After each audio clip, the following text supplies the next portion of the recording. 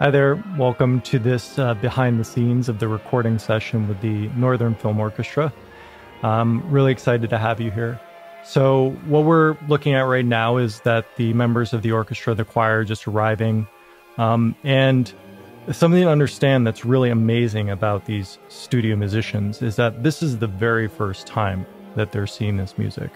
So they get to their seats, they look at the music on their stand, and they're going to rehearse parts that stand out to them that they feel like they want to get under their fingers to prepare for the session. So that's what they're doing right now.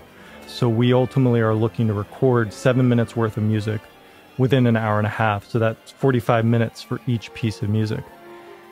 So the way that the conductor approaches that is we do a full run through to rehearse, get the musicians familiar with the piece of music, and then we go back and record in chunks the different sections and make sure that we have good takes for each section before moving on to the next section.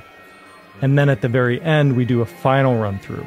One of the amazing things about this whole production, there's 60 people in the orchestra, there's a conductor, there's sound engineer who positions all these 30 plus mics on the stage. Everybody's playing a role, but ultimately we are here for the musicians. We're here for their performance. And it's the job of the recording engineer, myself as the composer, and the conductor to ensure that we give the musicians what they need to succeed and that we capture their performance. For me, going through this process, I mean, it's just a very humbling experience just to see all the work that goes into making something like this a reality. Great. Hi, everyone. Welcome back for those who were here just now, and welcome to everybody that's new. We have our choir joining us up there, so hi, thanks for joining us. Hello, it's great. Before we begin, let me introduce to the composer, Eric, who's flown over specially for this from the US. So, Eric.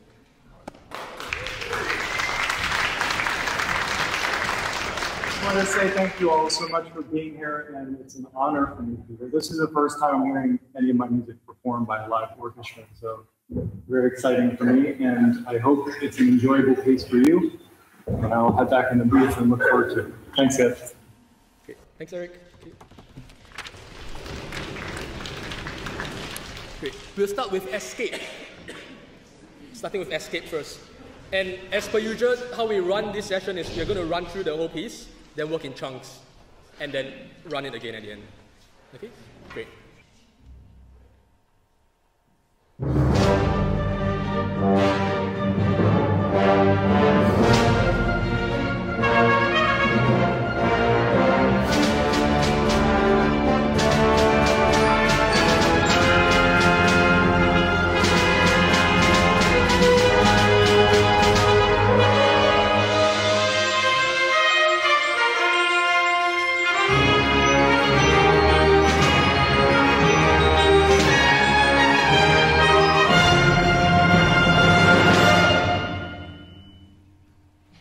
Okay, well read, well read.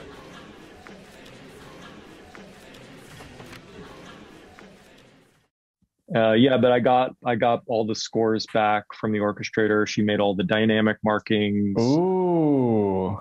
Yeah, so they're looking pretty good. I have to go over them through all the parts this weekend and make sure the performance of each line is correct according to the articulations and the dynamics for what I want.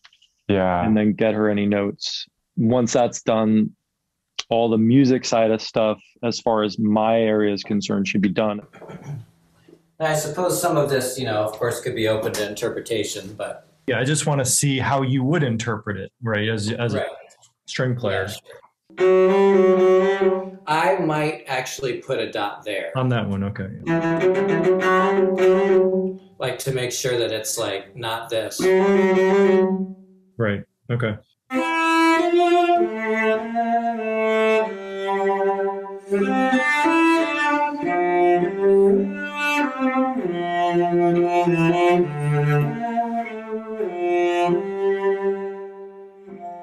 If they sound as good as you, this is going to be great. So those are figs, Turkish figs, Turkish apricots. Yeah, and if you mix it, with this, it'll probably take like a fig Newton. Yeah, that's true. But it's going to be really exciting, I think. Last session we did was, well, we did 2 in July, didn't we, and 2 in August. So we had quite a busy 2 months there. Yeah. And then we've had like 2 month like rest period before this one. In October you were thinking of doing. Oh yeah, October, yeah, we just didn't do any of those. And we basically just combined everyone into this. It's good because I wouldn't have been prepared for that date. Yeah. So that was the one challenge with doing this, is like it's hard to, you have to have the wheels in motion like enough weeks ahead to make sure that everything is like everything is able to pull off. Yeah. Can I ask what are you going to use this recording for? Is it for just a lifelong dream?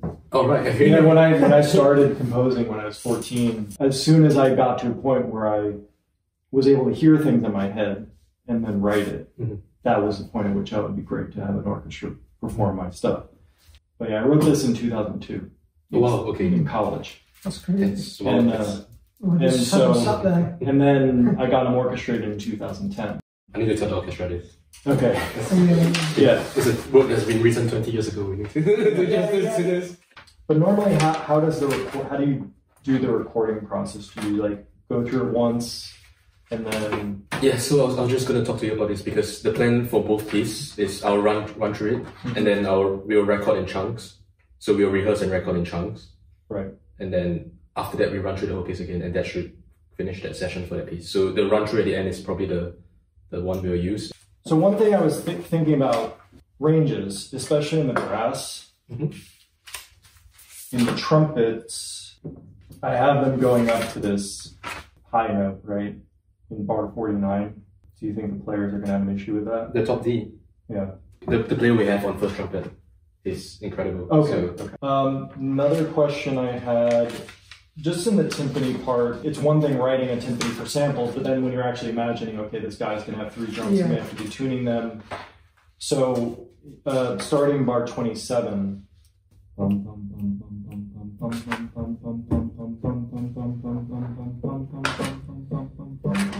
The worry is that if you change the pedal for one of them between the F, let's say he used this on one drum, and then the first 2 bars he used it on one drum, and the next 2 drums, then you might get a glitch. Bum, bum, bum, bum, bum, bum, bum, bum, because he's adjusting before he gets. Sometimes we can just isolate that 4 bars and repeat until we get a take, and then we can use that if we really need it. Yeah. Thanks everybody. The first chunk we'll be working on is bar 1 to 26. Starting on bar 2, can we just have the strings?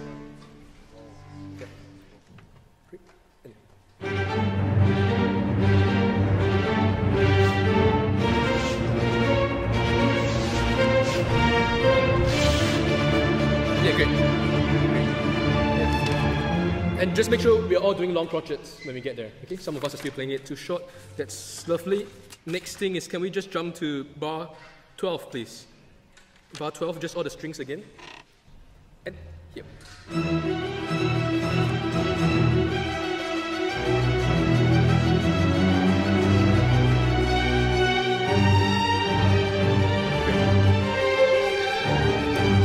That's all good, thank you. Great. Until 26. Yep, last thing is, can we just have bar 24, please? Bar 25, just the strings, again 25. It's just when we change from quavers, semi-quavers to triplets, make sure those are very clear. Okay. And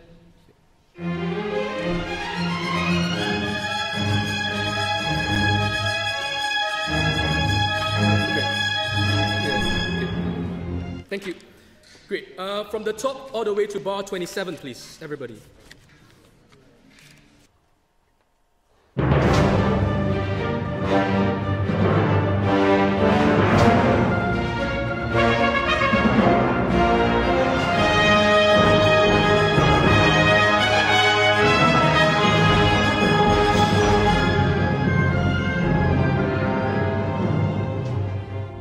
Great.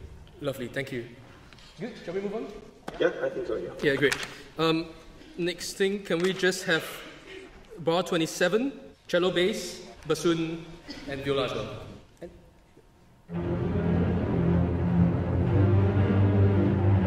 Yeah, same thing. So kick out the semiquavers.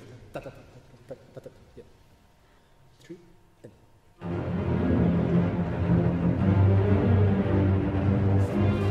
Yeah, that's so much better. Yeah. Actually, Melvin, I have a note from Eric. Yep. He's saying that he's a little bit concerned about the togetherness about the brass in bar 23, 24, 25, and 26. Sure, yeah, that's fine. Great. Can we just have the brass, bar 20? Yeah. Just mezzo forte is fine. We just need to make sure it's together. In.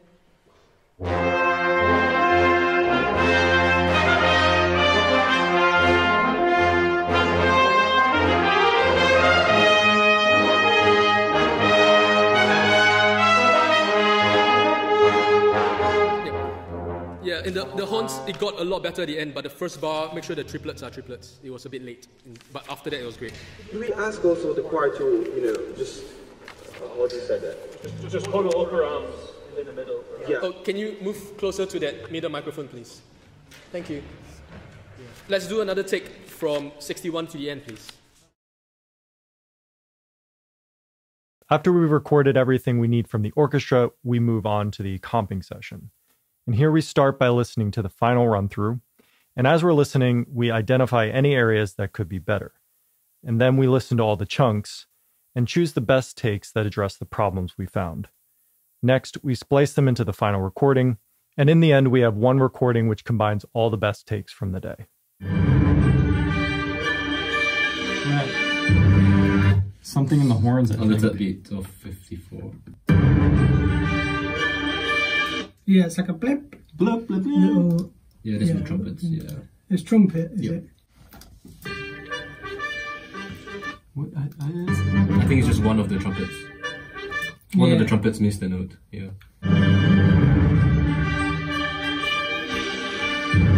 Yeah, you're right. It's amazing that you can do this. Yeah, I'm always amazed that you can just like stitch them and they seem to work, but I guess it's a testament to the musicians, I guess. Well, it's a testament to a lot of things. Yeah. Yeah, but in general, you. Yeah, there was something I want to re-listen to in the beginning. Right there. Can you isolate brass? Is it a horns? I think I know the I think so. Yeah, that note. It's a little bit wonky. It's just tuning really. Yeah, all hitting the same note by out. Yeah, that's much better. Yeah, it's two really nice pieces. I'm excited to mix these now. I like to spend a day and a half on a track as like a first draft, and then I'll send you that to listen to and gather notes.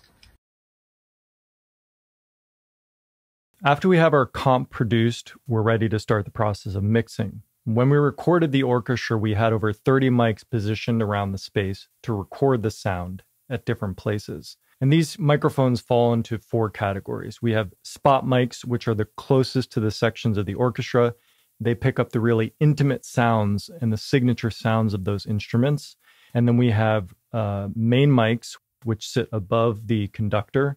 We have room mics, and we have outrigger mics, which sit at the front of the stage. The main mics, the room mics, and the outriggers are designed more to pick up the sound of not only the instruments and how the sounds of the instruments interact with each other, but how those sounds are moving through the space. So here we have all of the recorded sounds from one take, and we can see here we have the room mics, the main mics, the outriggers, and then all of these tracks are the sounds recorded from the spot mics. So if we listen to, say, just the brass,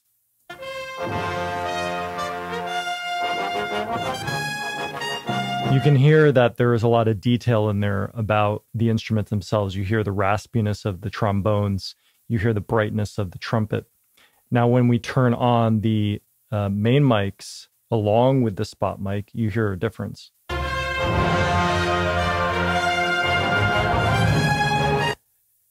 So some of the details are softened a bit. You don't hear them as vividly, but also what's added is you hear how that sound is interacting with the space. There's a resonance. And so let's listen to another section. Here we have the piccolos.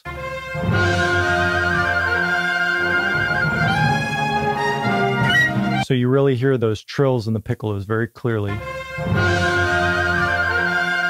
On the spot mic, But again, when we add the room mics, the main mics, and the outriggers. So you still hear the trill, but it's a little bit lower in the mix as there's a lot of other sound going on. And in this particular situation, in the process of mixing, we decided to bring up the spot mic of the trills in the mix so that we could hear them more clearly. So now I'll share some examples of the mixing process, which include the audio before the mixing happened and after the mixing was done. So I just have these notes for escape.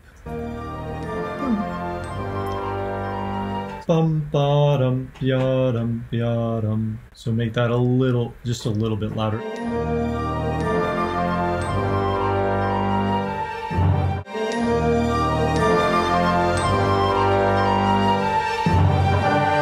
These next ones are all trumpets, bringing the volumes down. Like all of these places, I still want the trumpet to be prominent, but I think it's a little bit too prominent.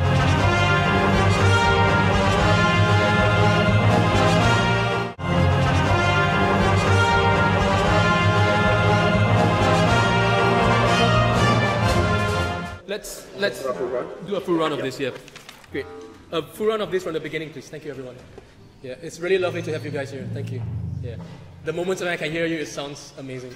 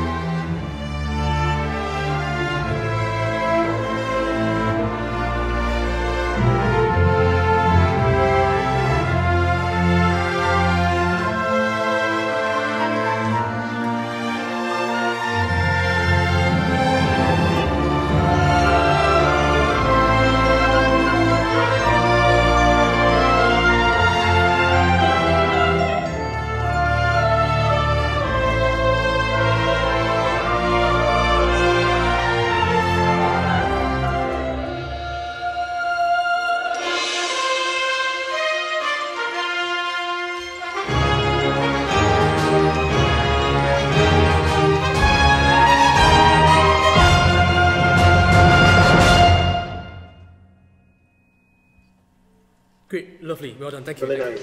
Really Yeah, nice. I have a special note on that one. You guys made me cry. Yeah, Eric said you guys made him cry. So, yeah. Great. Clear sailing, please.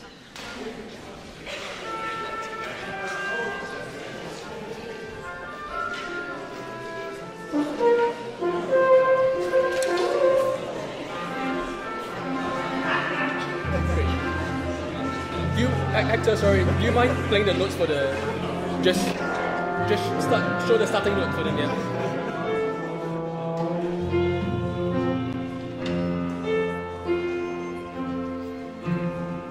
Okay. Clear sailing from the start?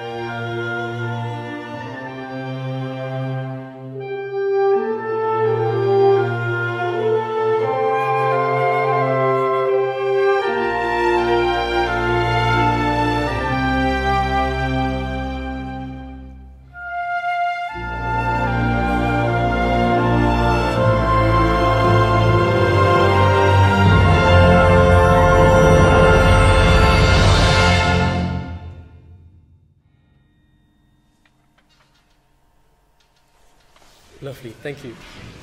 So lovely. Yeah. We've got everything we needed. Thank you, everyone. Thank you. We've got everything we needed. Thank you. Thank you. Thanks, Eric.